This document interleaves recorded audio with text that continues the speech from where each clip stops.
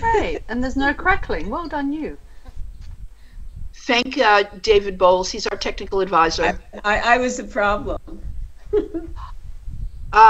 Okay. Oh. All right. I guess Libby and Toby are going to join us. Katherine, I want you to meet everybody. Katherine, we have next to you is Dr. Donna Devine, who lives in lives in Connecticut and New York City. Gail Siegel is in Jerusalem. David and Kathy Bowles are in Australia. Jane is in Atlanta, Georgia. And when the other two join us, they'll introduce themselves. Katherine, welcome. We're so happy to have you here. Thank you very much. I think all of us have been storing up questions for a long time. I think probably since season 1. We were able. Help me. we were able to get a lot out of Bevan, but you're here now, and you can give us a whole new perspective on certainly the last 2 seasons. Yeah. I want to start, and I'd like you to tell us a little bit about process. How does it work? You have scriptwriters, there's Bevan. Can you tell us a little bit about how it all works? Okay, well, last year it was a little different. Do you want me to start with season 4? Yeah, because that's when you came, right? Yeah, I was with Susan Bauer in season 3. I wrote episode, I think it might have been episode 3 or 4, the abortion story when Sarah goes to the city, and another episode later in series 3. And that was a group of, that was when Bevan wasn't involved, right? So that was quite a different setup, a group of freelance writers. We were all, on top of each other's work and so on. And that was the first year when it had gone to Foxtel. And that year, that was the year I came in around July into rehearsals. There was deemed a need for a writer to be in rehearsals, and because Susan and I had talked a lot about acting, and so I became that person. So out of that, they then invited me to be script producer the following year with Bevan. Now that was a pretty unique situation because that was Bevan for series 4. He was to write 9 and I was to write 3, and I was to also be script producer in-house. And so that was pretty much, we met, I was very, very, very impressed by him. And we just began to develop a relationship and a shorthand, and his scripts would come in, and we would discuss them, and then we would get together. My episodes were later in the series. I think episode 8 was my first one, 8, 9, and then 11. And what was Bevan 8? and I would get together and plot which those. episode was 8? That's a good question, isn't it? I know. It was it was because I'm in the middle of series 5 now. So it was the episode where Jack finally has enough and confronts Sir Richard, and they plan to knock him to Kingdom Come. Remember the fight, the big fight scene? Oh yes. So, do you now? I've written soap opera before, and we, have a Bible, and then it's broken down to scenes, and somebody writes dialogue. How do you write the whole episode? Does Bevan give you the storyline? Can you give us a little more? Sure. So for me, let's say obviously he's doing his own thing. No, so for Bevan and I working together, it's pretty much what you would expect. I know soap operas are a little bit different because they're doing many more episodes a week for starters. This would be almost you almost think of this as a sort of extended miniseries in some ways. So Bevan and I got together and we discussed what his ideas. Look, it's his show. He has great story ideas, and obviously he's got all of the storylines in his head, and but very, very open to other people's suggestions, and so I think we spent the day talking about that. In what we do, I think we did.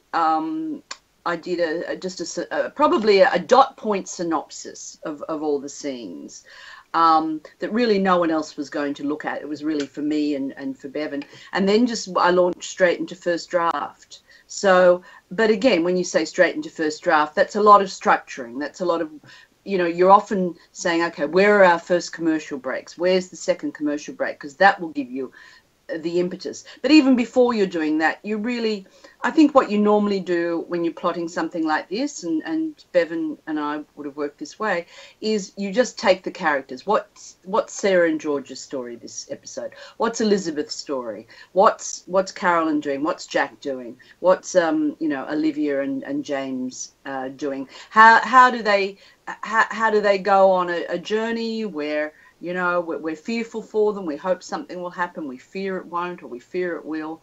So, that's the process. And then I would deliver the first draft, and still do. And usually, right now it's just Bevan, myself, and Chris Martin-Jones, the producer, and we go over that. And we're usually plotting in blocks. So a block is episode 1 and 2, 3 and 4, and so on. And so often, for instance, say if I was doing episode 8, but Bevan hadn't yet written episode 7 last year, obviously there'd be stuff in my episode 8 that needed adjusting once he delivered his first draft. So it's very much a to and fro process. And of course, then you're going on to the third draft, and then many, many amendments as the script continues through the process. Are you on set? Is it like film, or where there are constant changes? Yes, and it's probably in television. It's probably more likely that the writer is nearby. In the States, of course, you have showrunners where the writers are really, totally producing. So I suppose my job is as close as we get to that in Australia. Chris Martin-Jones is executive producer. Is producing the directors and budgets and all of that. I don't do that stuff. But the set is downstairs. So my office, there's my office. There's next door to me is the art department. And so it's a great thrill if I'm writing scenes to rush in and say, could we have a little toy that would make baby Georgie smile when Elizabeth says goodbye so they don't have to talk? And, the wonderful Fiona will say, yes, I'll do I'll make a little finger puppet or something, So the art department's there. The studio is downstairs. So, and the rehearsal rooms are just across a very large room, an office. So, depending on the director, I will be in rehearsal all the time. Some directors are happy, they'd like me there right from the beginning. Otherwise, I'm on kind of emergency call, if you like. So if their actors are rehearsing, they hit a stumbling block, they're not sure, I'll dash over. So I always have to keep those scenes in my head. I try to memorize those scenes so I can run into the rehearsal and know, and pick up pretty quickly what they're up to. Does that answer your question? I think does anybody have any other questions about? I think you've given us a pretty good idea, Donna. Yeah, I do. Oh, go ahead, Jane. Sorry, Jane. As a follow-up, what is a script producer? You're listed as producer. So I'm responsible for getting the scripts out. So making sure, say in series 5, that the other writers that we're plotting together. In my case, sometimes a script producer would be also creating the story. You know, the whole series. I'm not doing that because I've already worked with Bevan, and I have an idea of where very strong idea of where he wants to go with each episode. He and I together alone have plotted those things out. So then I'm conveying that to the writers.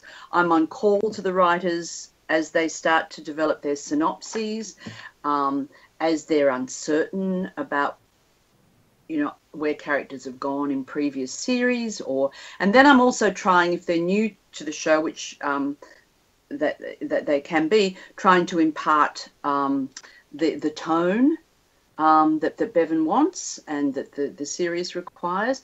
Then as we get closer, as we get through first draft, second draft, in the meetings with the writers and the executive producers from the network and from Foxtel, helping or just coordinating those meetings, making sure that the writers go away feeling comfortable, knowing where they need to go next. Then once the director comes, then there's a director's meeting. I'm part of that. I will have met and talked to the director about the episode, any challenges they have, any ideas they have to make, you know, that we can facilitate. And then continuing to produce the script through the read-through with the actors around a big table, actors, publicity, representatives of the networks, all those people, and the read-through. Now, those of you who are dramatists know often, you know, it's not until the words are in the air that you suddenly go, oh, I've overwritten that, or that doesn't make sense. So and so then, of course, we'll have a big meeting again with the writer and myself, and we'll look again at what we can do. And so then probably as we go into production, there might be, you know, another 10 sets of amendments over time, not of every page, but of various scenes in the script. And I'm making sure that that they go out on time, and so that's kind of the journey. Yeah, because when I was looking through the credits, there's the writer, the script producer, the script consultant, the script assistant. Yeah. Well, the script assistant is probably my assistant, who's wonderful, and Terence McCarthy, or maybe he's script coordinator. So he's the one who makes sure that all the right editions of everything are out, that everyone has the right pages, the right amendments, because you go through all different colors, they call it, you know, different, like you go through the blue amendments, then the green, then the yellow, then the pink, and so on and so on, then the golden rod, and, you know, you're starting to dig through that rainbow. And so he's another genius because he remembers everything. He's been on the series since series 1. Wow. So you can say to him, just so-and-so have a whatever, and he'll go, oh, yes, they have one of those, or yes, he's got a much better memory than I have. Well, I couldn't do this without the obsessive fans on the fan club page have found a few inconsistencies here and there. So we're going to blame it all on Terence? No, we do them deliberately just to keep people on their toes. Katherine, Bevan tells me that he just finished episode 10. We know that you don't go into production till February. When he says he's done with episode 10, exactly what does he mean? And it goes from him next to you? What's the actual process? Yeah. Yeah. So, I'd have to look at my schedule here, but he's written episode 10, and what we would call a first draft, which for Bevan, you know, is probably the equivalent of a fourth draft because he's such a good writer.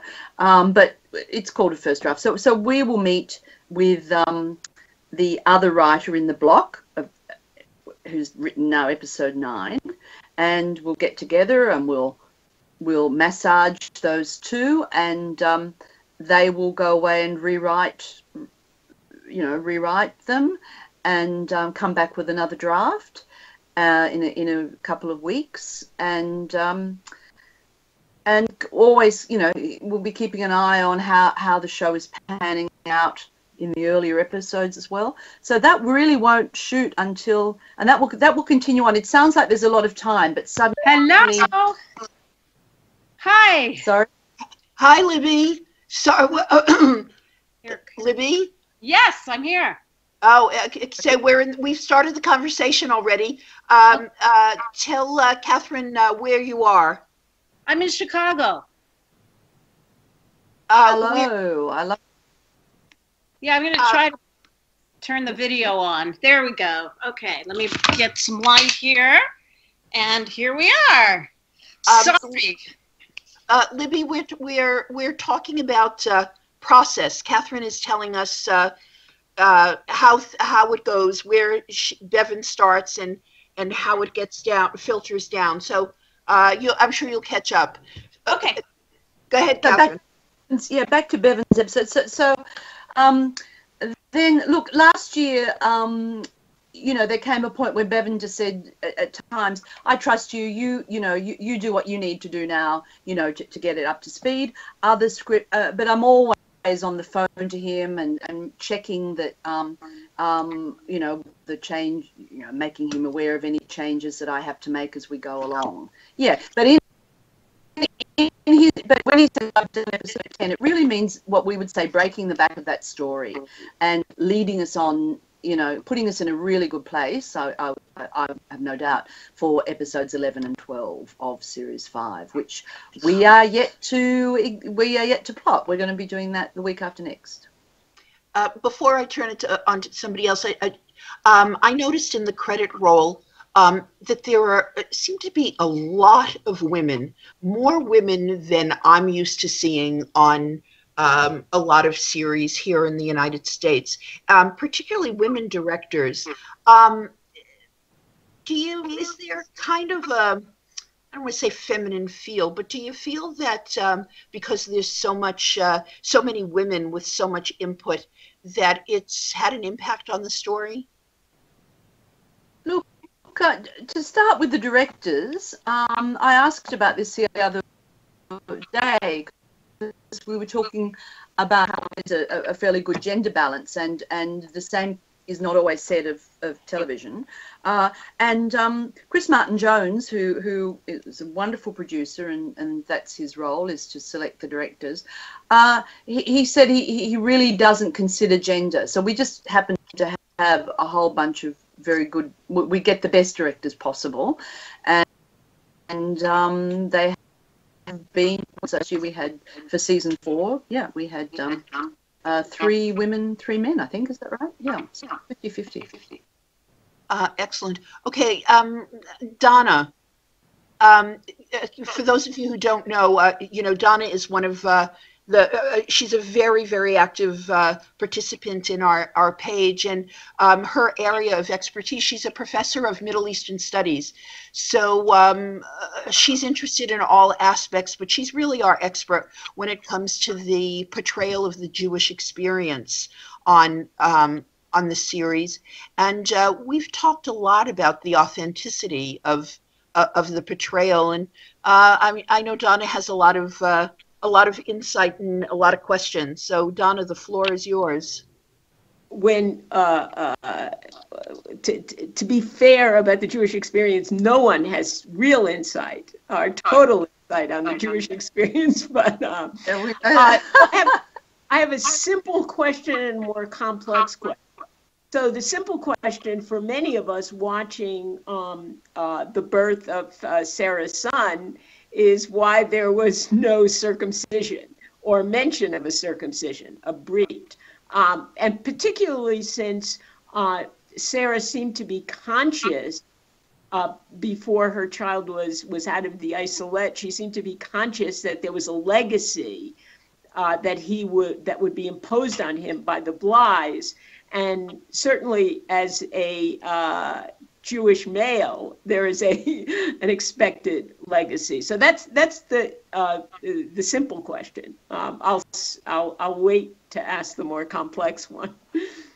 Okay, it becomes very interesting in drama that I understand you can tie that into her, her wanting the child to be Nordman, or with all of the business about the birth certificate. I think that probably would never have made it if we had that focus. It probably wouldn't have made it through the edit. That's I think. So we end with her getting the baby and the baby being the most gorgeous thing, and then we jump 2 weeks. So what happened in that 2 weeks? That's what we might find out. Okay. The next question is, you've uncovered and drawn into the drama some incredibly sometimes esoteric customs, the breaking of the plates. I have to say that I've seen that once in my life. Actually, and I thought the mothers-in-law wanted to break the plates over their each other's heads as a sign of anger. But things like that, and then texts that Sarah will, and some of us have had to listen several times to get the Hebrew to know where the prayer is coming from. Whereas in the first couple of seasons, there's a focus on things that are much more familiar. The Kaddish, Yom Kippur, even the mikvah, but she's in one of the episodes repeating a prayer that you say in a prayer for memorial, remembering your lost ones, or not the Kaddish, a much more esoteric one, or some of the other things that the prayer for health for her baby. Where do you get that? How do you decide that that's going to have dramatic appeal? I think I think that, it has dramatic appeal because, she's Jewish, and she has, and it separates her from the Blighs. I mean, that's the drama of it as much as anything, and George as well separates them. I'll use the plates as an example. I think Bevan wrote the plates, so I don't know where he got it from.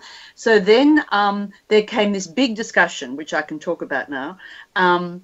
So I think I have Temple Emmanuel here, that is a synagogue in Sydney.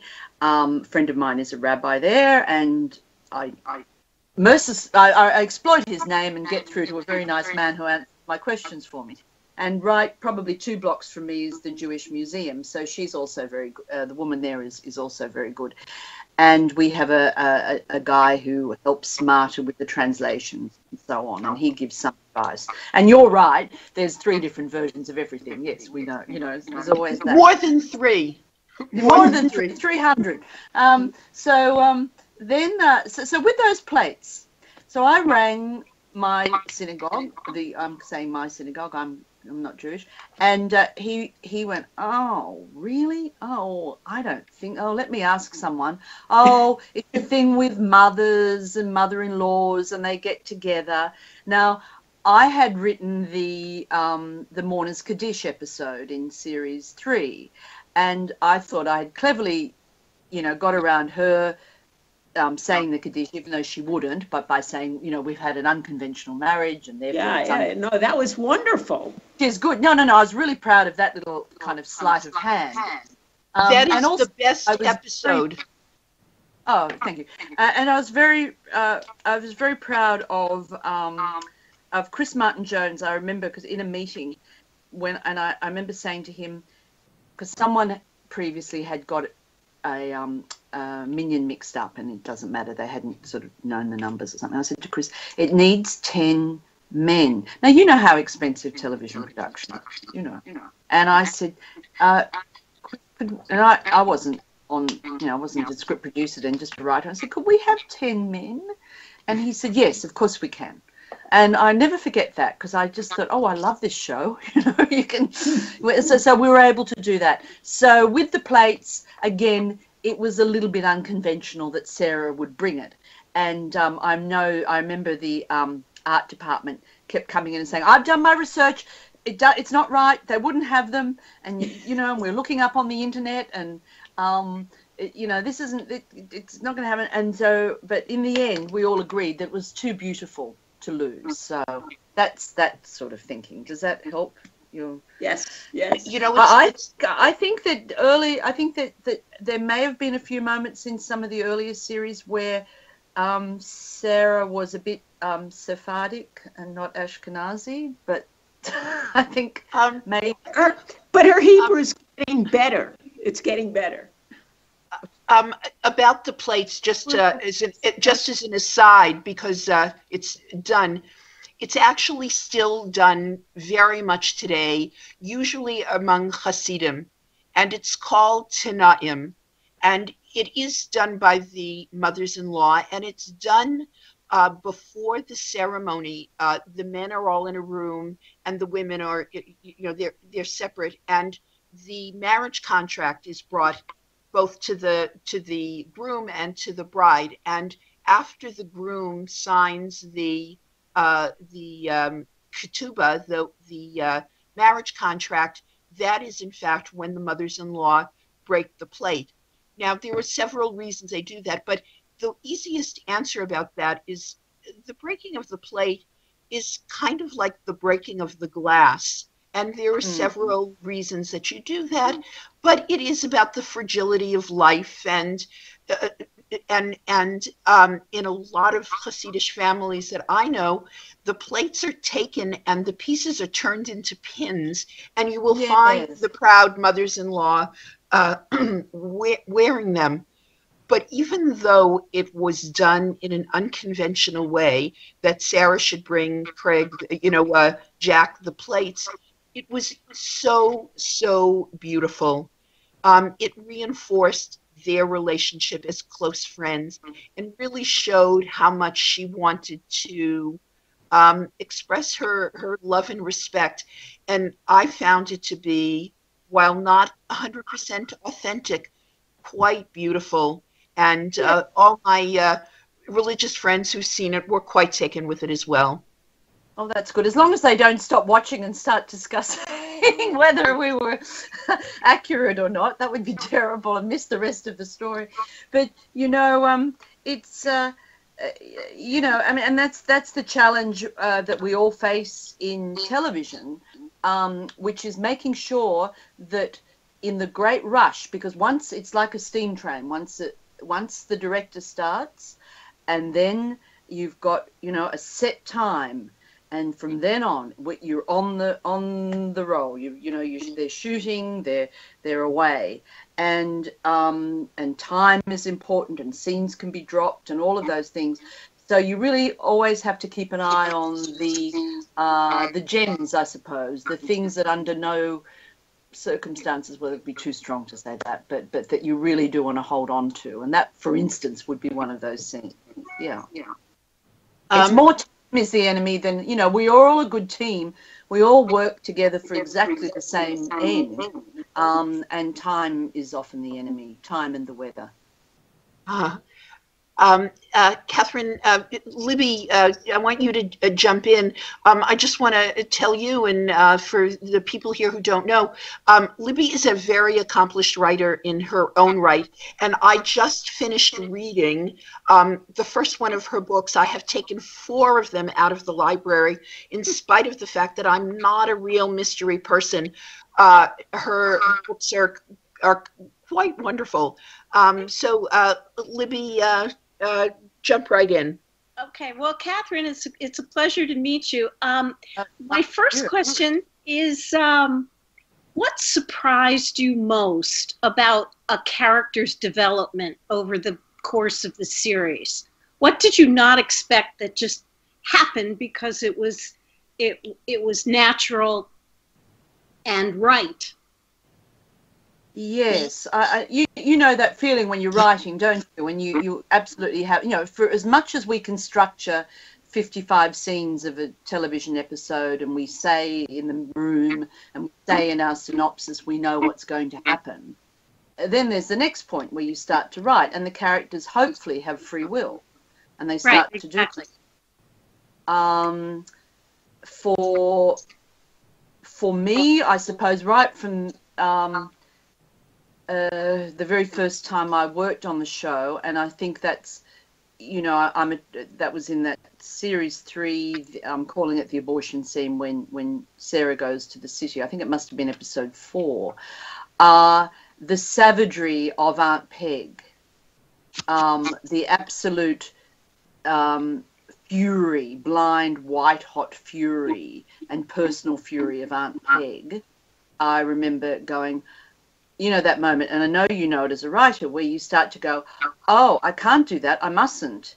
And then if you don't, the character will never, you know, the character will never forgive you, you know. So I do recall that. I have had a lot of moments as a writer, and please, let's all remember it's Bevan's show, right? As a writer, I'm writing Bevan's story, and he's generous enough, and I'm smart enough to make it feel like it's my own, right? But it's his. And I do remember, I've had I've had moments I've really enjoyed with Sir Richard, where, you know, he's got stuck in, you know, where I think the scene was he walks down the stairs with Douglas, and my uncle was a prisoner of war. And that moment when he turns around, and again, one of those moments you go, oh no, don't do that. Don't say that. God, you're going to hurt so many people if you say that, you know. And when he talks about, oh yeah, the men who couldn't, you know, they haven't survived the war. Well, it's 8 years on or whatever it is. I think I got the years wrong and someone had to help me. 8 years on, and boo-hoo-hoo, you know, get over, you know, that kind of thing. And I mean, all writing is finding your own dark place, isn't it? Mm-hmm. That's what we're doing. You're finding your own prejudices, your own racism, your own capacity for greed and envy and love, hopefully. One of the characters, I think the one that surprised me the most, and I really wonder where you're going to take her in season 5, is Livy.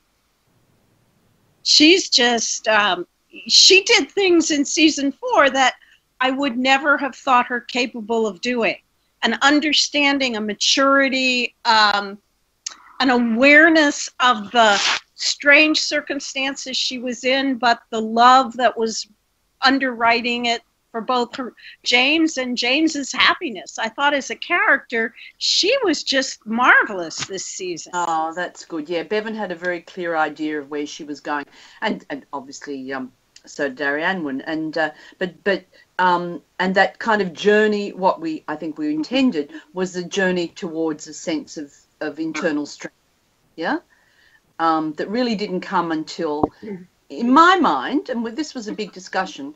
It came at that moment towards, I think in episode 11, which was mine, or no, it was Bevan's. It must have been 12, where she says, "Could I be held, please?" in the hotel room after all of the brouhaha. Right.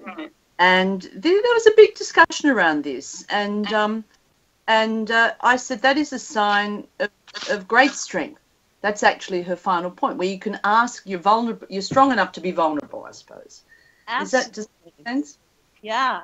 No, I have to tell you that her scenes with James were the only things that brought tears to my eyes this season. Right. Yeah, tell me why? I think because she was handling her sorrow with such dignity and such warmth, and her whole life was falling apart, and yet she had something love. She had a generous spirit, and she wasn't gonna.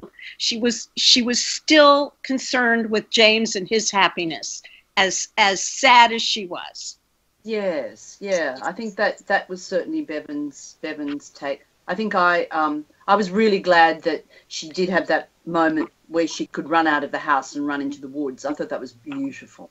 Yeah. You know, and I think we've all done that kind of thing where you want to just bash. I mean, I think I probably wrote she bashes her head against a tree, but it would have been a bit too much. But, you know, you all feel like... What happened to her in season 5? Can you give us any hints? No. No. I would be... someone would take me out into the woods and bash my head into a tree. And it would Well, be I know something. who would do that. I know something extraordinary is going to happen because she's just a terrific character. Yeah, no, she is. She's gorgeous, and yeah. I mean, I don't know if this is worth sharing, but just going back to process that we started on, and just while my head's in that scene, if you recall that scene, it was with Olivia. She and Henry, who's been an absolute bastard, realizes how he's been. They go to look for James, right? He's been dreadful at the party, and they end up in that hotel room.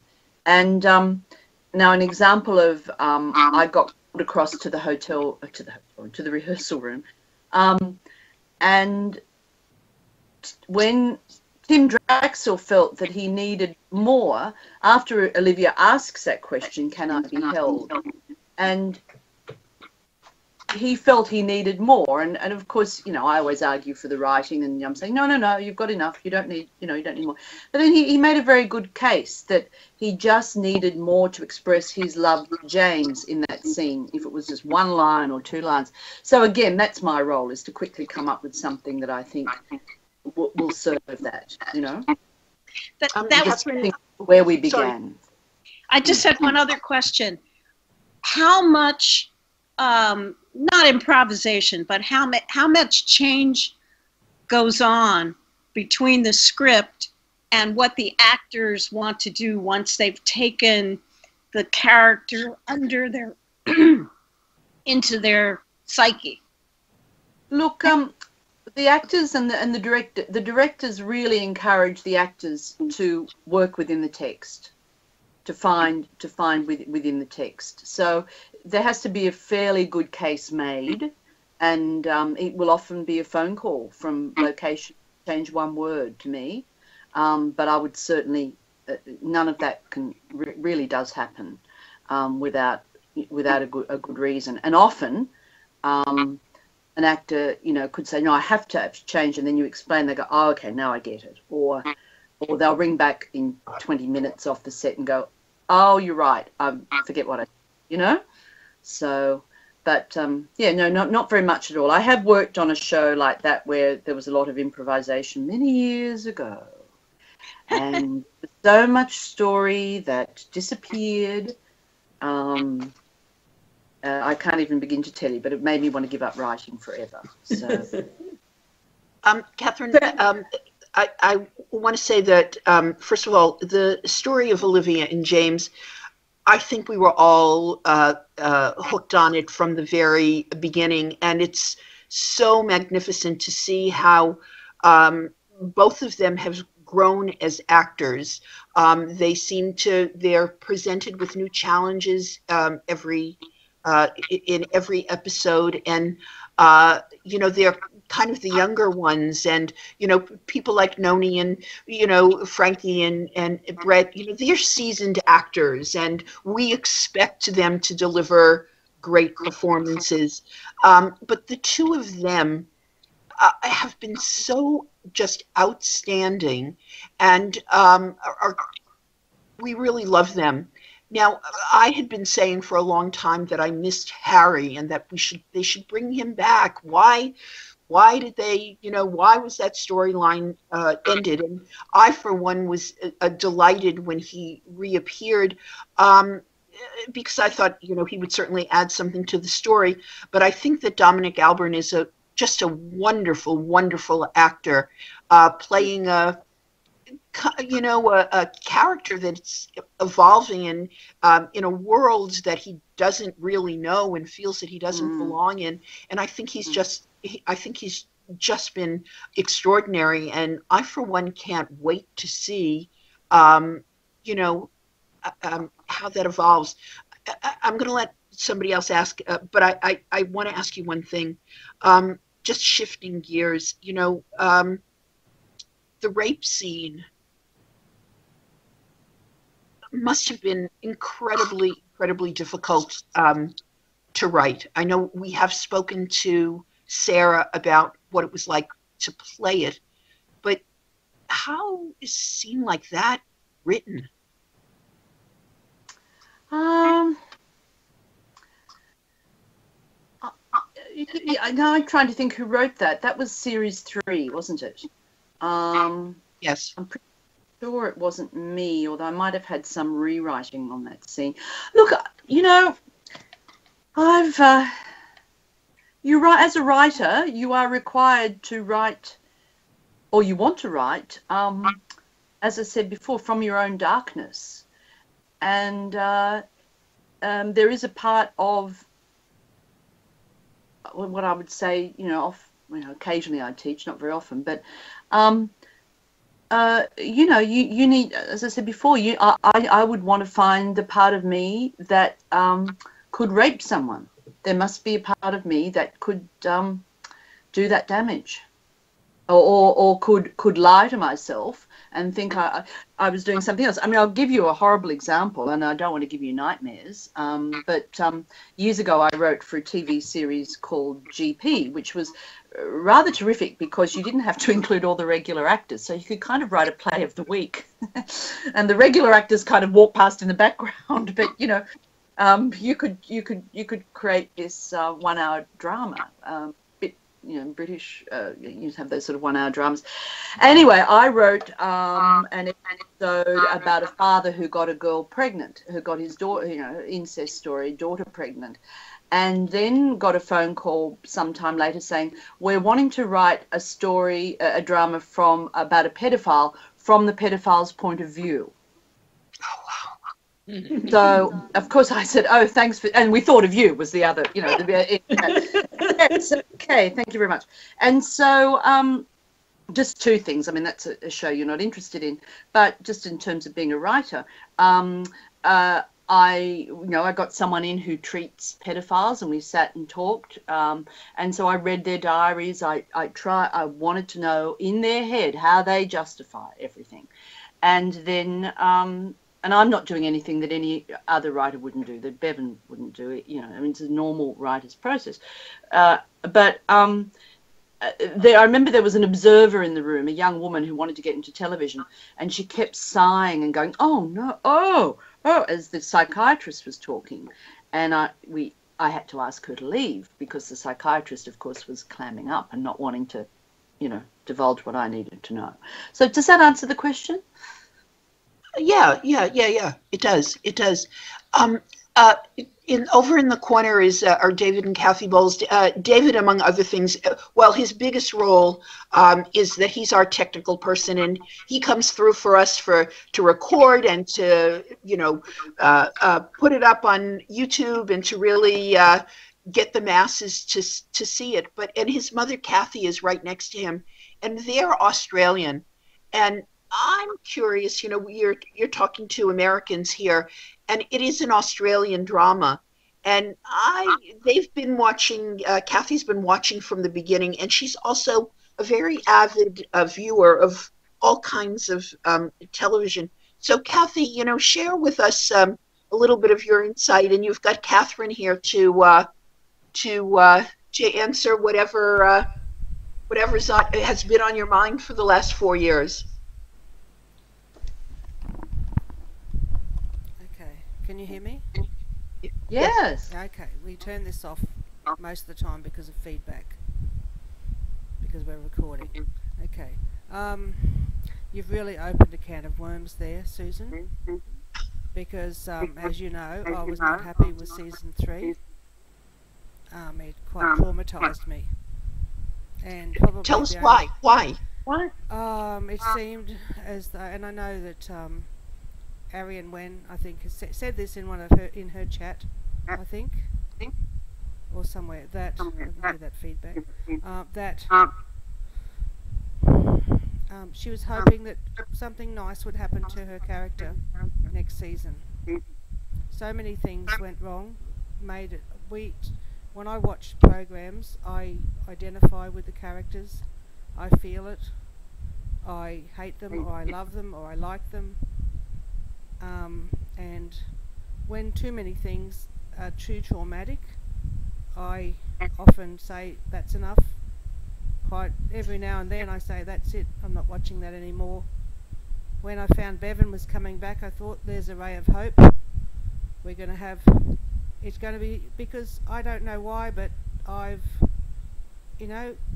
still recovering from season 3, because it was a really big thing for me until then, and just all those things. I've particularly felt what happened to Carolyn too. That was really, I thought, no, not our Carolyn, that can't happen to her. She's a real person, and so those sort of things. So I was happy, and the question I was going to ask is a bit related to that. You were talking about tone before. We've been talking about this. We think that it's slowed down. The pace has slowed back down to the way it was before, and I think that's true. I was going to ask you about. I can imagine some of the things. How do you make the tone change to the way you want it to be? For example, you've got something that's really fast-paced and dramatic and melodramatic, and then you have something where it's much more leisurely, the way the show has always been until season 3, unless I'm remembering wrongly. Right. So it is interesting, just on the, say the question of, just before we get to tone, of what happened to Carolyn. It was traumatic and it was terrible, and in real life it would take an awful long time to work through. In the world of television, I think we are aware of exactly what you're saying and your kind of response, which is we can't expect the viewer to go through too much of that pain. That's what you mean, isn't it? Would I be right?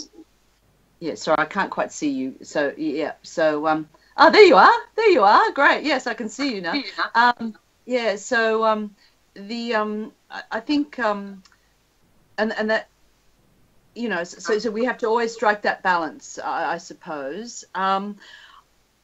The journey for Olivia, I think, is she does in series 4 go through a lot of ups and downs, but that is the nature of drama. That's how characters revealed, isn't it? So now back to tone.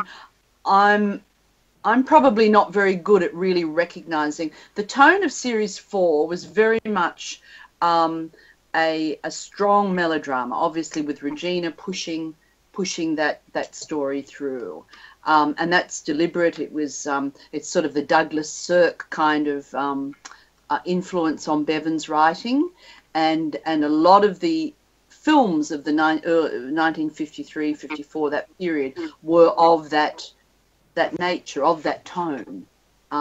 So there is a decision, probably each series, to follow a particular tone, I guess. And we don't think of, it's not at the forefront of your mind because story is at the forefront of your mind. But as as music comes in, or just ways of editing the story, again, you might touch back on that and go, hang on, is that the tone of our show now? I don't know if I've really answered your question, have I?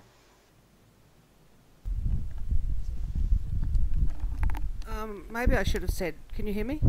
You should have said pace. I should have said pace, perhaps, because the pace was back to more like it was before, I think, in season 4. In series 4? Yes. Yeah.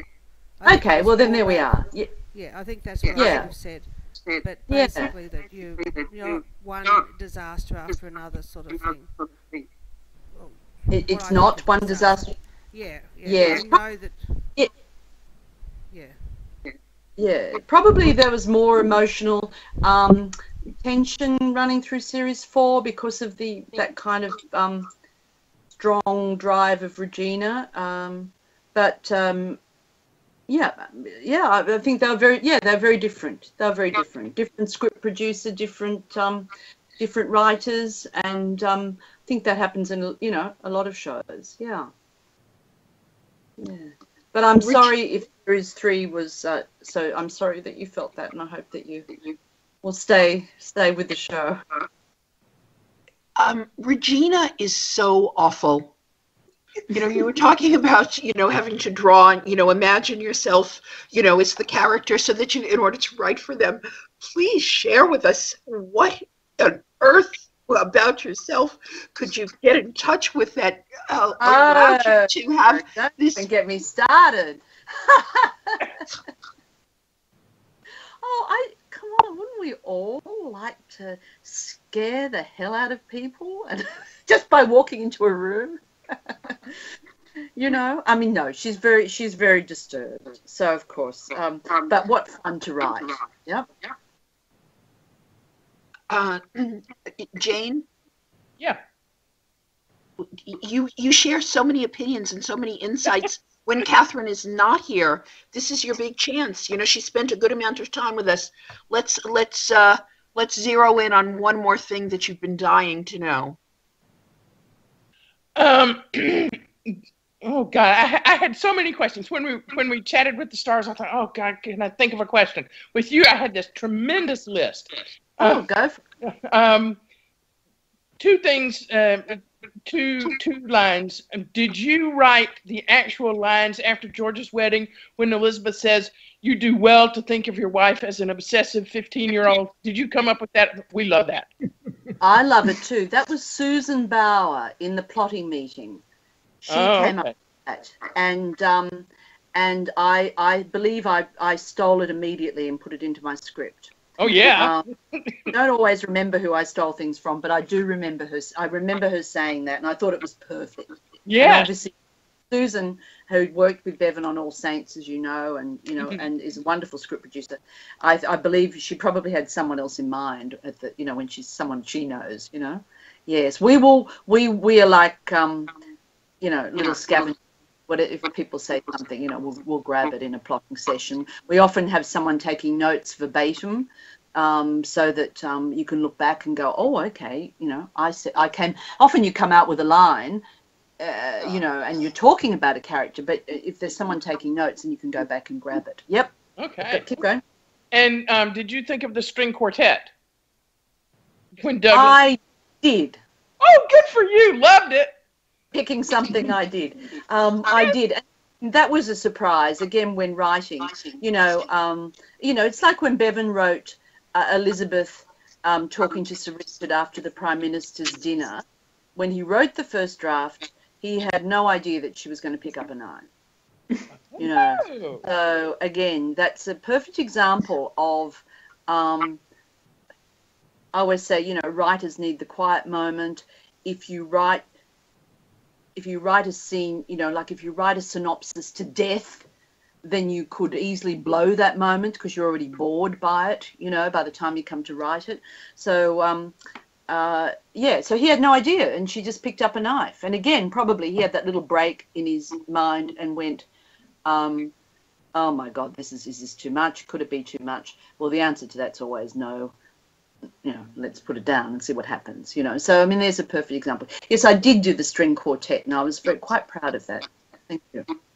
But I didn't know that they'd find the money to do it, I have to say. I think at one point, but, you're always looking at budget, and I was very pleased that they found the money.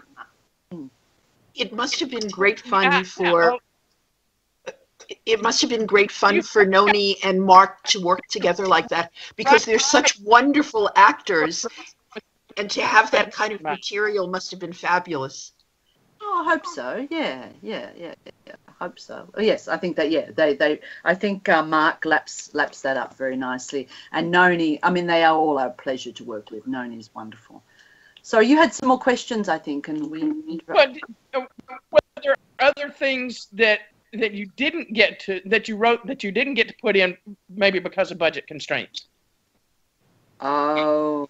Gosh, you forget about those, don't you? Really? I don't think there were too many. I mean, there was a time, I don't want to spoil things too much, but like diving into that cool pond, the two boys in the middle of winter. I mean, that was a big challenge, and I was certainly on hold to write an alternative. Which I absolutely couldn't think of to save my life that look as gorgeous as that would look, you know, or even Harry lying in the water, you know, and then turning over. I mean, it was freezing cold, and but anyway, I don't want to spoil the magic of all of that. But look, I can't. Look, I'm sure there are always scenes that you lose, you know, driving scenes, you know, that you'd like to have. I think I had a long scene with George and Olivia driving along, and I'm talking about second or third draft. And Olivia was talking about growing up in London during the war and how the women, it was towards the end of series 12, when they were speeding off to Sydney to find James, and how the women in London had always felt, so the women in the country, you know, during the war, they'd felt useful. All had to go back to being wives again, and how she wanted to feel useful. And it was just a scene. It was very lovely, but it really wasn't progressing the drama. And I think I saved the dialogue of that for her to say at a party or something in the background. So it didn't go to waste, you know, like when you're making a dress, you know, there's a bit of fabric left over and I grabbed it back again. But, you know, often you talk to novelists about this process that we as screenwriters go through, and, you know, because they say, I want to write for television. And Libby, I don't include you in this, but, you know, they can be appalled because they go, oh my God, all these people have a say, you're still changing things, you know, after the third draft, and then there's more amendments and more. How do you put up with all this interference? Well, of course, we choose that because we want that give and take process, you know. Actually, my background is in film. There you go. Well, before I started to write novels, and one of the reasons I switched was because film was too collaborative. That's right. And when I had an idea, once in a while, I would actually have an idea, and I wanted my idea. And yeah, now, that's right. Of course, I wish I had more people to help me through. Yeah, well, that's right. Yeah, I know. You can't never have it both ways. I know, it's a shame. Now, do you have a writer's room? Is there a writer's room for the series, or is it just you and Bevan? No, well, it was just me and Bevan last time, and now we have, for series 5, we have some writers, and yeah, we would, our writer's room would be the writers on the block. So, of episode 1 and 2, which happens to me and Bevan and myself, and then who's ever on the block, 3 and 4, 4 and 5, so, and me, yep.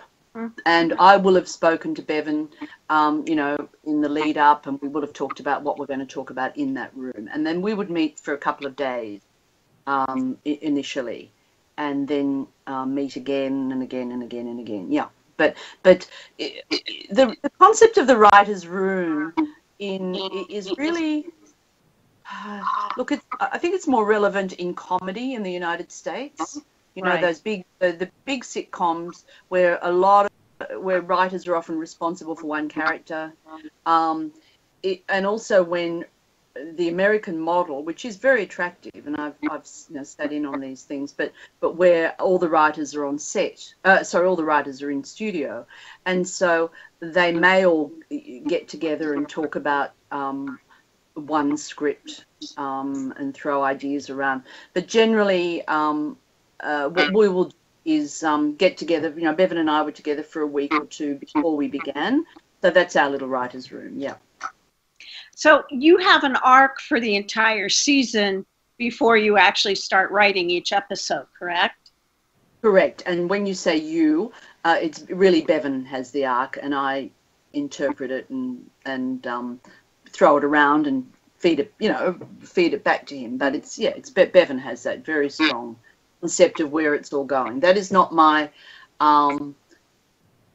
this style of drama isn't necessarily my style, and I just admire what he does so much. It's you know, he has a degree in pure mathematics, you know. On that note, I want to ask, you know, Bevan, we all just love him. All 1,500 of us in our group, we just love him. As a writer, you know, myself, I know why I'm drawn to him, but what is it about him that makes everything that he puts his hand to so spectacular. He's able to capture. I've seen a few other things. I actually binge watched Packed to the Rafters, and when I mentioned it to him, he said that was a commercial success, meaning, I don't know that it was, that it was his perhaps favorite thing to do. What is it about him that is so special? I think he is, because I had to make, we met for coffee and I'd never met him before. And so I had to make it, I made the decision to work with him. And what I really got was that he is a writer's writer. He's, he is vulnerable. He's compassionate, which means then that you also have an understanding of what an audience requires. I mean, there is that. He's got a very, very strong, I won't say photographic memory, but a really strong base in 19th century literature, the great 19th century novels. And he's got this mathematical brain as well, which makes him great at structuring. But I would say ultimately, he is as vulnerable and as uncertain, despite his success, as all writers are, and in fact should be. Yep. And so when he delivers episode 10, actually that reminds me, I feel bad because I haven't read it yet, but he'll be waiting to know what I thought of it, whether because he's got the vulnerability of a writer. So he's never lost that, and he's just he's got a great imagination. Katherine, he told me that working with you was the best professional relationship that he's had. He just adores you and just loves working with you. So pretty mutual. I think it's pretty mutual, and we had a few laughs about that along the way, because I think the first day we sat in a room together on episode 8 of series 4. That was I remember, and I said, we're looking at the whiteboard, and because I like working at a whiteboard. He's smart enough just to have it all in his head. And I said, Olivia needs something in here. No, she doesn't. He said, no. This is just a small episode for Olivia. And I don't think he'd mind me telling this, because everything else was perfect and brilliant. And I said, I think she might. No, she doesn't. That's not the nature of the show. This is the first day we'd worked together. And I just said, well, I'll just write it myself anyway, because I'm writing the episode. And there was a little moment, and he argued against me, and then came back and then said, do you see what I do? I often argue for something for a really long time, and then I change my mind and I come back again. And I just admired that is something I really admire about him. His self-awareness is quite wonderful, because all these meetings, I hope I've described, as much as everyone wants to be on track, it's very easy to say, like the plates thing. If someone says, people don't do that, yeah, let's cut it, right? Really easy when you're trying to, you've got the time. So we all go into these things feel shaky and vulnerable, and I think Bevan's no exception. Yeah. The other thing, when I first went into a meeting with all in the role of script producer, and Bevan said very kindly, I'm not going to say anything. I'm just going to sit there, because I really want you to feel ownership of this series 4, and I want you to. And he meant it, and he really did. And we got into the meeting, and Bevan started talking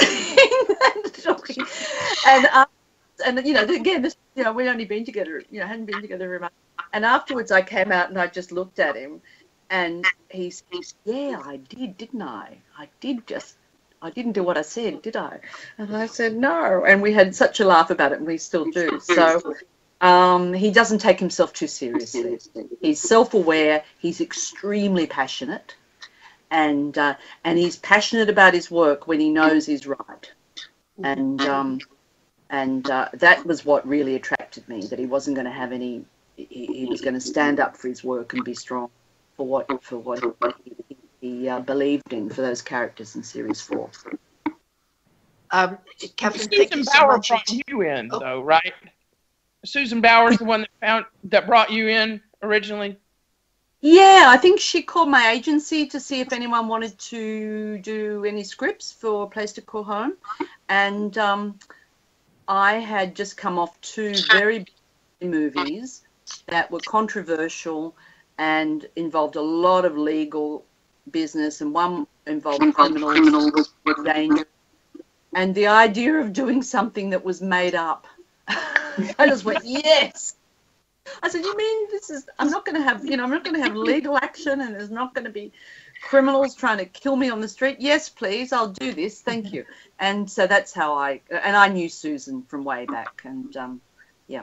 I mean, did she pick you because of your political theater? I was reading Power Plays. Oh, my goodness me. And so I was reading about your plays. And in America. I got it from Amazon. Yeah. Oh, right. When I heard that you were going to do a chat, I looked on IMDb and researched, and so I was reading Power Plays. Wow. Yeah, and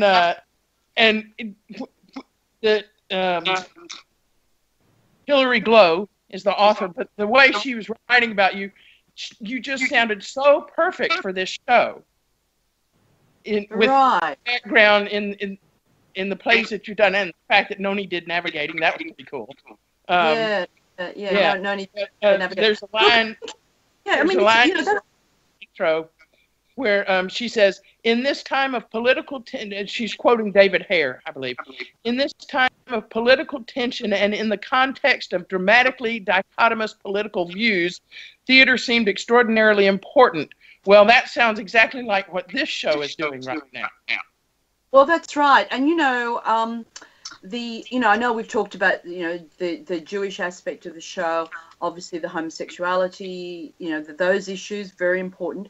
And, I became very interested in the communism, the anti-communism of the period, which obviously Regina uses against Sarah.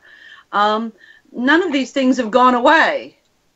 Right, and you touched on the Aboriginal topic, which now you're going to bring back in season 5, and you did. I heard that. Is that right? You're going to have an Aboriginal character, perhaps. Which might your work? Which play was that?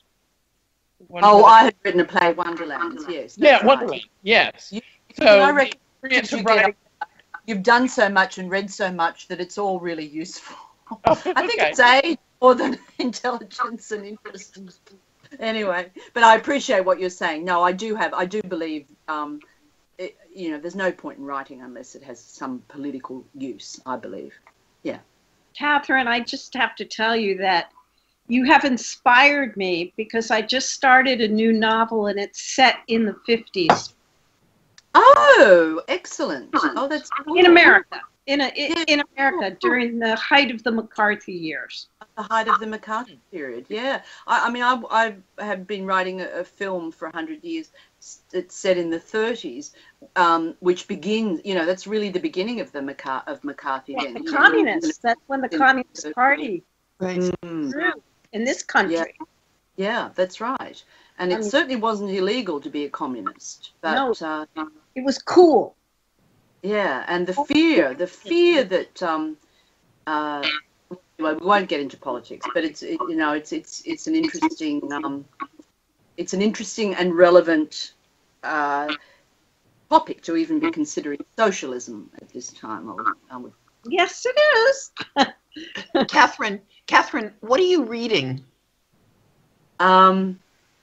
Normally if someone asks me that, because I read on Kindle, and you know how you don't see the cover until you finish the book again. But luckily for me, I can see the cover of what I have just been reading, and it's called, it was a book called The Sympathizer by Viet Thanh Nguyen, and it's set post, right at the end of the Vietnam War.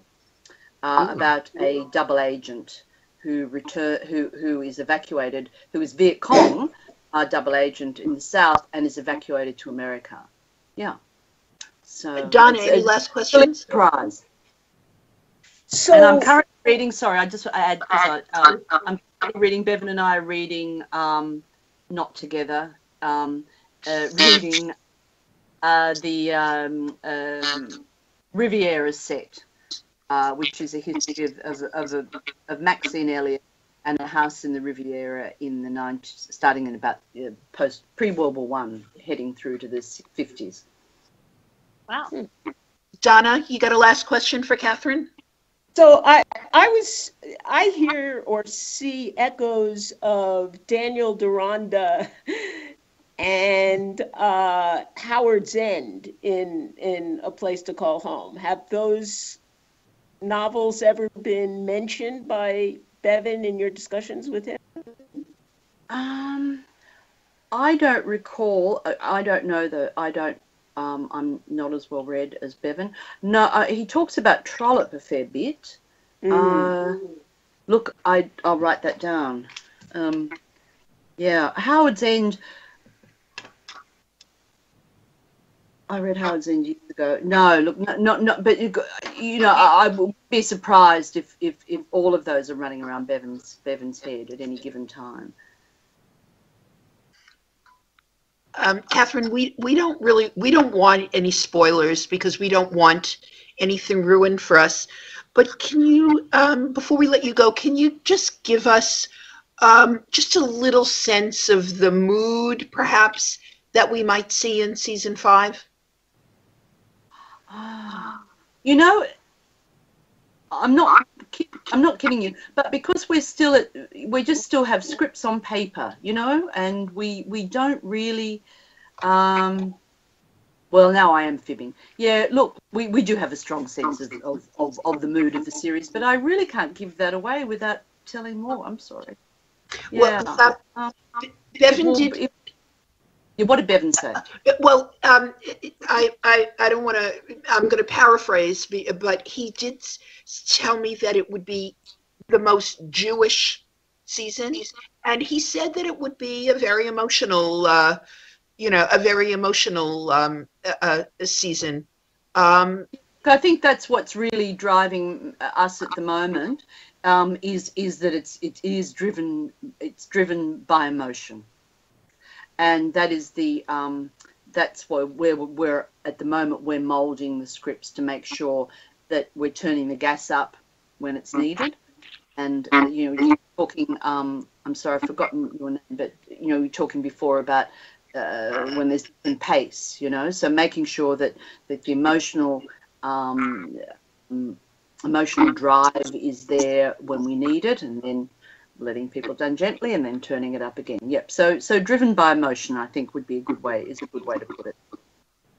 I have a quick question before you go.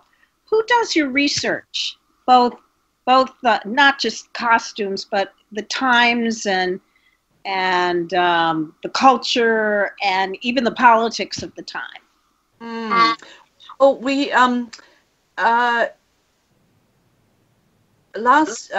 it had been me. This year, for Series 5, I had an assistant, who was typing, who was the note taker in the meetings. And when we had some time, I'd quickly throw things at him. So we began with a good bank of research, not just off the internet, obviously. And we've got the Sydney Morning Herald archives, which are terrific. So, when you're an episode, and I try to get in the habit, I've forgotten. But you can just go to the paper on that day, and you start to feel like you're back in that time. It's interesting. So we do that, and the writers do their own and come racing, and are excited by things. Yeah, so we all it's a mixture. There's nothing terribly set in stone, and it's all kept on Dropbox, and everyone has access to it. But one interesting example was in Series 4 when Sarah's having the baby, and began because it was my episode, and I needed someone who remembered the practices of childbirth.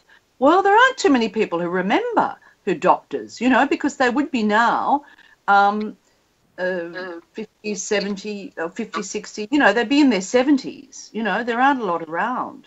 So we did find a midwife who had known someone who could tell us those things. So a particular kind of on-set research. And for that episode, I sat down on the set during all of the birth, just to make sure, just in case there was something that, needed adjusting really quickly.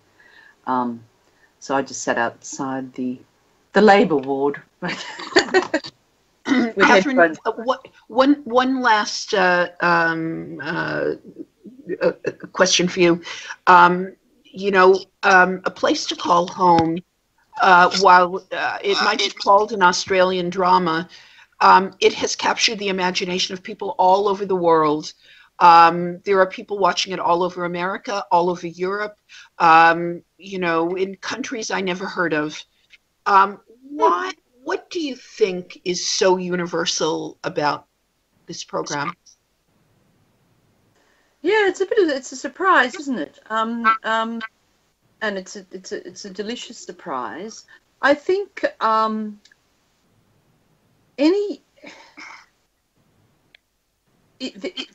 period in which it's set, just in terms of the period as a character, is a time of great change. We're on the cusp of class, of people. Even though in Australia, you hear people say it's a classless society, we know that's not true. So class is very important, and that's a universally understood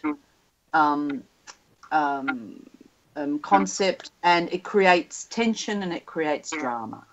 How are people going to overcome their class? I mean, you mentioned Harry, perfect example, but Sarah and the Blythes themselves, their obstacles are universal, I think. A family eroding, in the early series, the son who's homosexual, who's, likely to drag the entire family into the, into the gutter, and all of it. I think the personal stories are well calibrated, and they're surprising. So unlike a soap opera where you can usually say the lines out loud, or often can, with this there's always, and this is Bevan's skill again, and then and Bevan's skill and the writer's skills is that there are twists. There are interesting twists. I think when you talked about Olivia earlier, not where you expected her to go,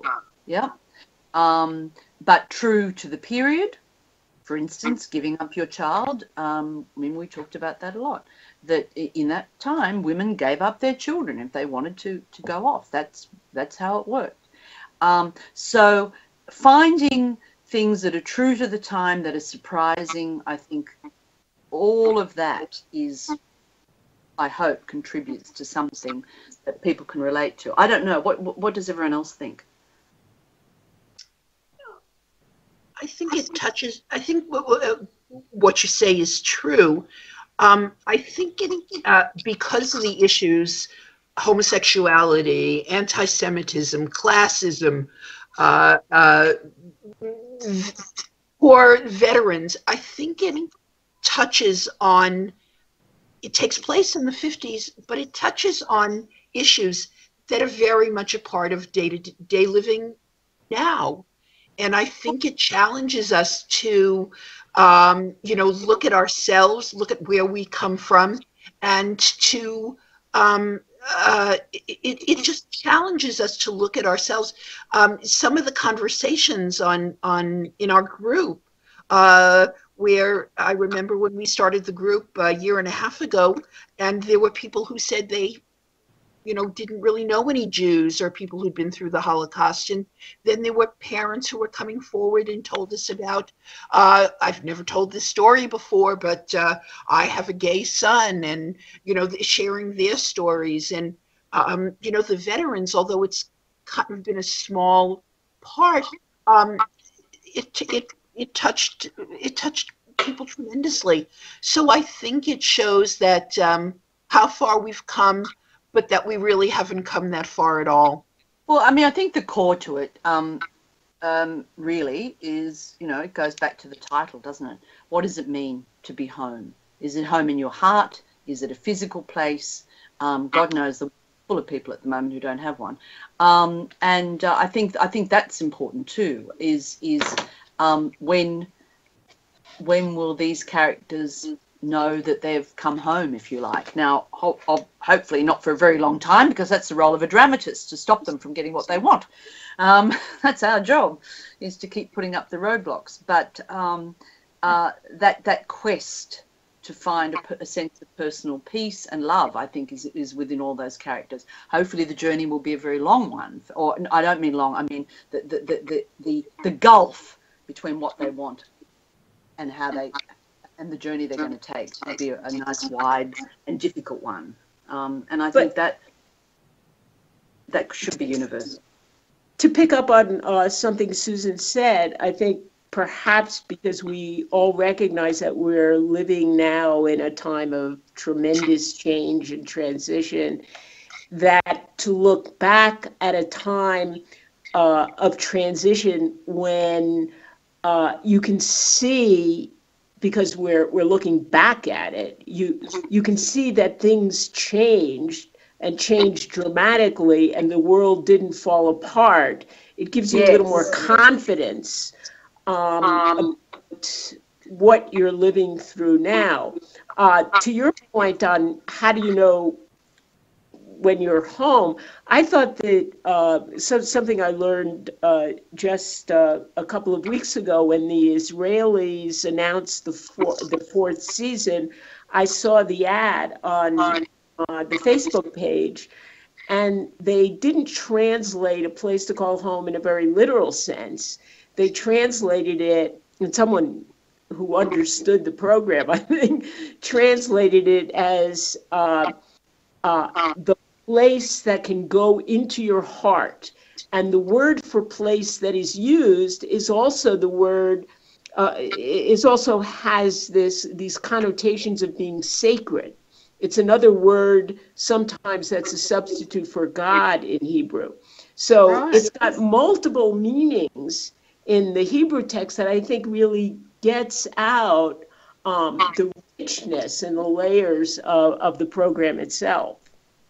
Yes. No, that's interesting. Yeah. Well, hopefully those things are what appeals to people. Yeah.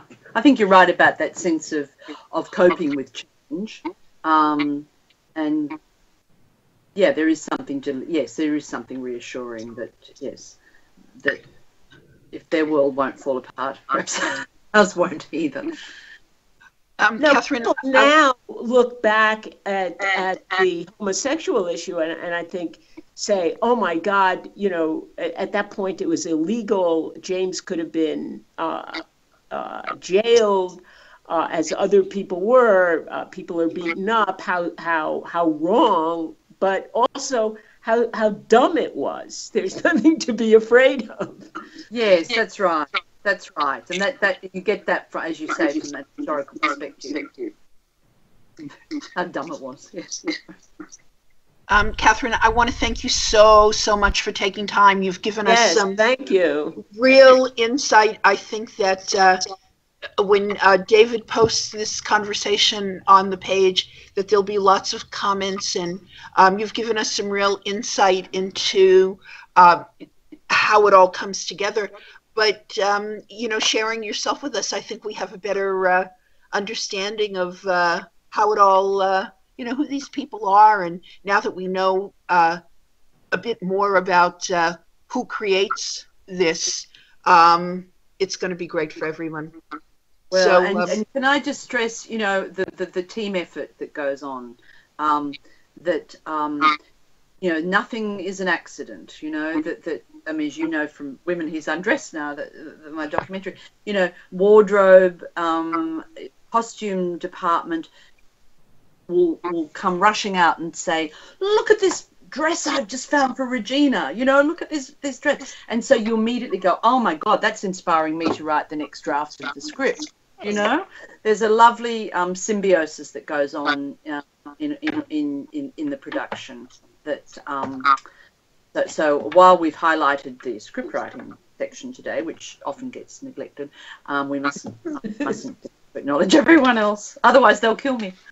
Oh, but we talked so much about the clothes, and you should know that there are women all over Australia who are now dressing in clothes from the 50s as a result of, and they're wearing them in their everyday life, and they're having meetings, and they're coming to brunch, and they're planning a big dinner dance where everybody is, you know, they have their own page where they talk about the fashion that they're going to wear to this dinner dance. So, and we talk at length about the music and the cars, and so, you know. Right, okay, that's good.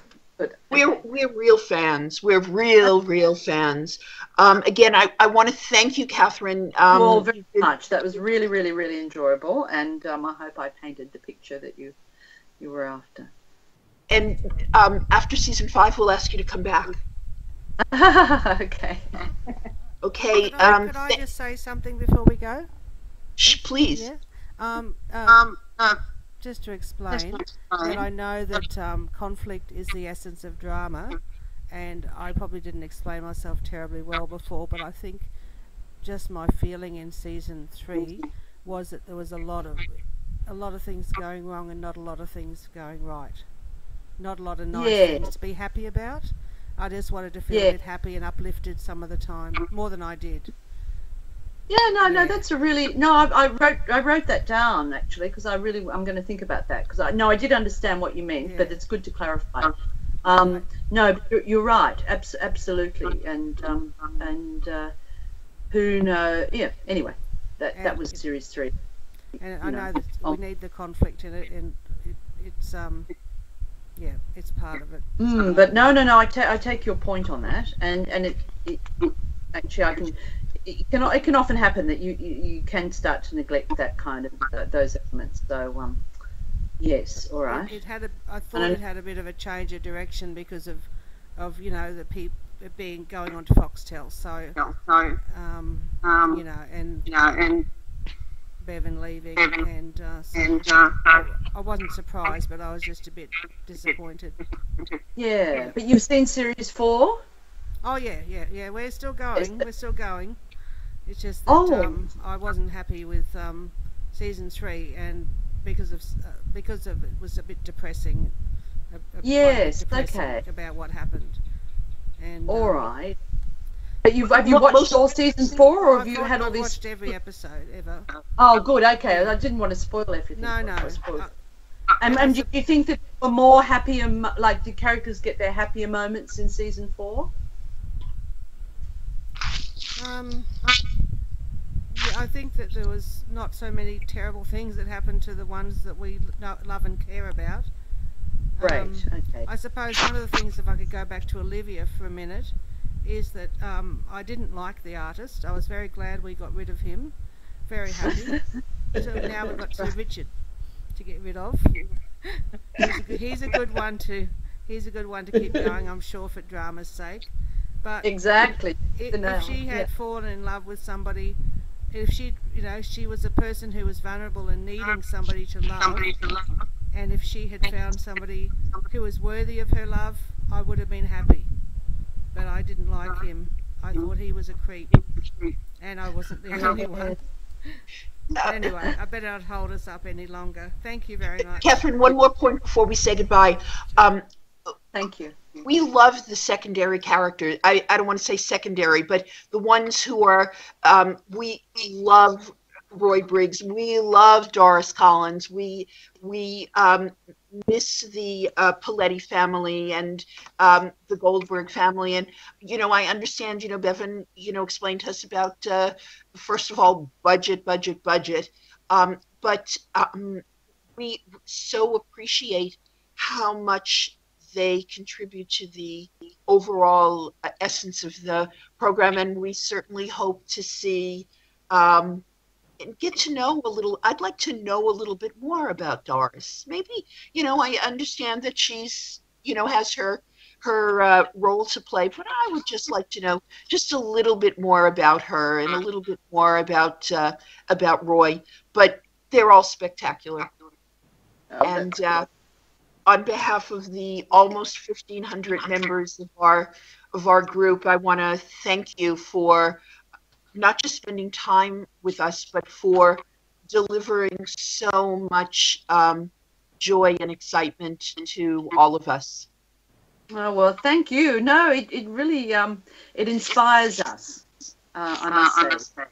And when I was first told about this group, I don't think I had ever worked on a show that had such a fan base like this. So I felt very chuffed, and even more so now to have been invited along. So thank you, and wherever you are, have a nice evening. It must be late, you guys, so sleep well. Okay. You too. Bye-bye. Thank you. Goodbye. Bye. Goodbye. Bye. Bye. I'll just turn. Oh.